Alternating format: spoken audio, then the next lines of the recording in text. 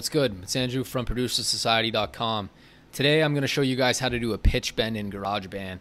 Now this video is probably going to take 2 seconds, alright? I'm going to show you what to do. You go Command K, and then so you got your your musical typing up. So you hit your note, then you just hit your note, then hit 2 on your keyboard like that. Or hit 1 to go down.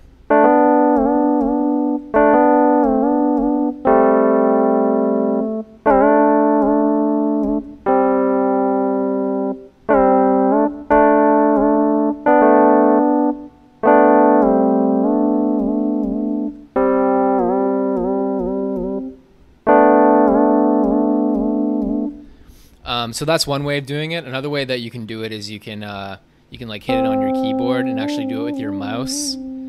That's another way to do it.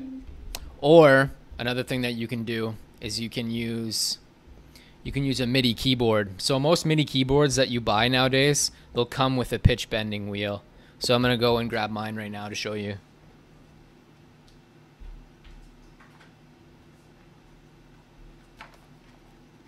So yeah, I don't know if you can see that.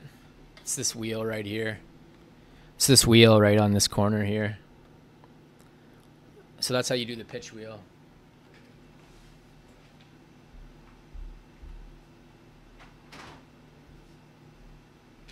So anyway, other than that, that's kind of it. That's basically how you do it. It doesn't get any more simple than that. So yeah, make sure you like and subscribe, and I'll see you guys in the next video. By the way, I apologize for the poor lighting. It's nighttime here and I don't really have any other lights.